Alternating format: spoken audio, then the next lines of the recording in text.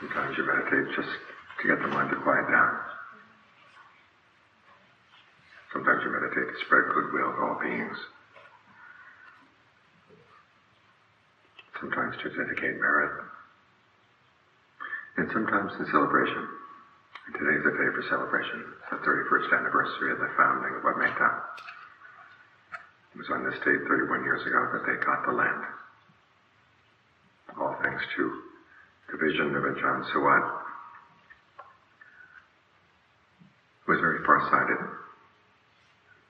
He saw that there was a need for a place where people could really be quiet and practice. He had founded already 3 other monasteries in the States, but they were mainly in suburban areas, so they're not really quiet. He wanted a place where it really could be a forest.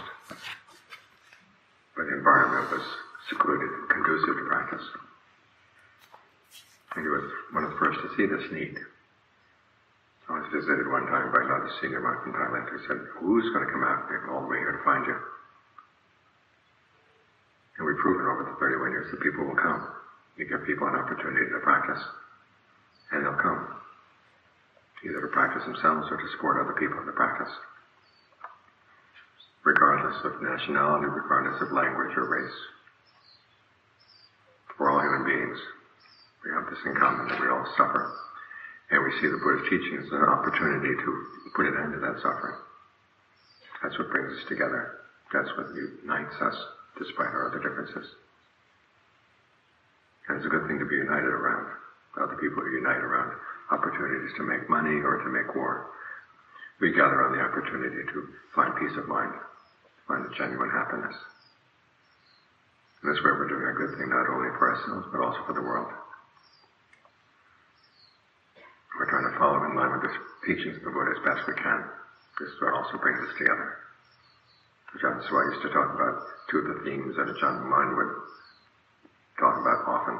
One is following the customs of the noble ones.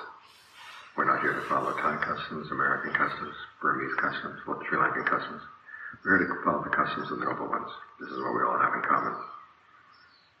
They teach us to be contented with what we have in terms of food, clothing, and shelter, and to find happiness in developing skillful qualities of mind and abandoning unskillful ones. And that connects with the other main theme that Ajahn Mun would talk about, which is practicing the Dhamma in accordance with the Dhamma. We're not just developing our own prejudices or developing our own likes and dislikes. We're looking to see objectively in our mind what mental states, even though we may like them, are going to lead to harm.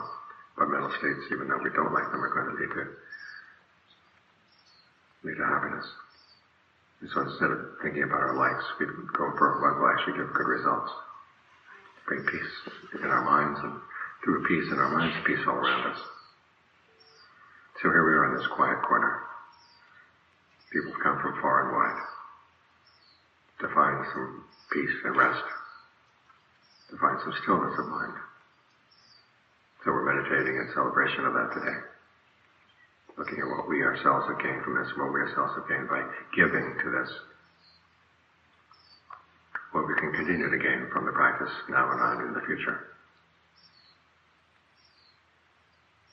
So gather your mind together in celebration. Think of all the people who helped this place, from Ajahn Suwat's first inspiration, to the people who gave the land, and the people who helped in all kinds of myriad ways.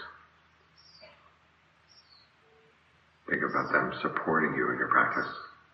And then you're supporting the people who will come after through the best way, which is by practicing the Dhamma in accordance with the Dhamma.